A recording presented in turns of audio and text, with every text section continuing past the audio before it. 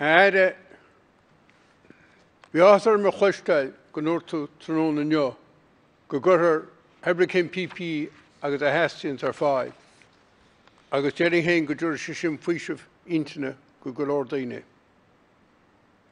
Chumáile sin tá páirte chuileáine sa tír, I gcuidiú le gasar agus do muintir go le ráis go scail, agus sé sin aire ó thuairt nach muide a scapas an galar seo, agus líon na nimhirchaí a laidó. Listening to the debate here this evening, I'm wondering whether, and I'm a person who really believes in Dáil debates, and the Concordia will know that, and trashing things out. But I believe that this is a case where we would actually be better employed by, as they say in the European jargon, everybody being in the tunnel, everybody keeping away from the media, all the players, the teachers, the parents, the department, and keeping one thing in mind. And that is that there are hugely deserving and vulnerable children out there that need school. That our total focus has to be on one thing. How do we safely, by agreement, get education for those in special schools and in special classes in particular? You know, Minister, I've been on to you several times on behalf of children in Galway, in fact continuously, with a big, huge focus on those who are most vulnerable, most dependent, who most require to be in school, because distance learning is something that's totally irrelevant to them.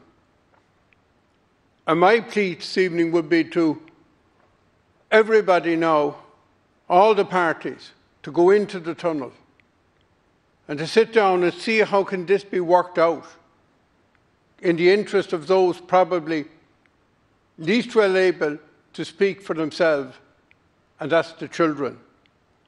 And I think if we could achieve that, we would have done a great day's work for the children, the vulnerable children of Ireland.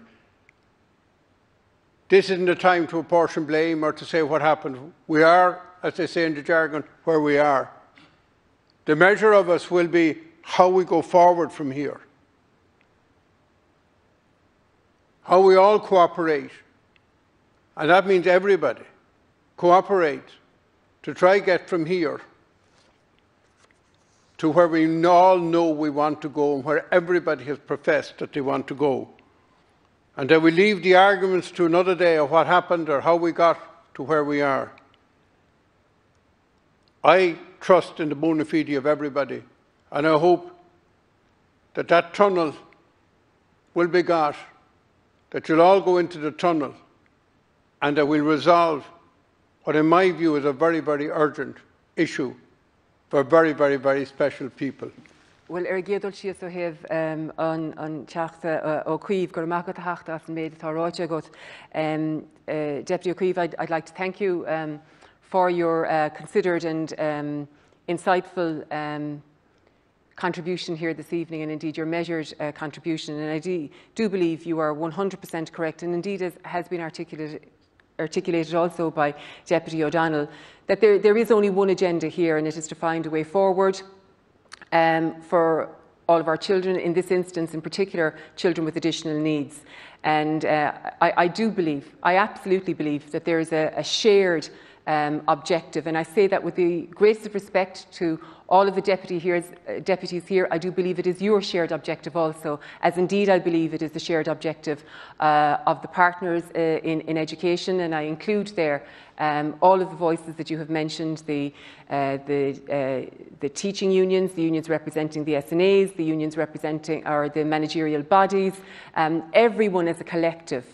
And And the Deputy references, what exactly are we going to do now?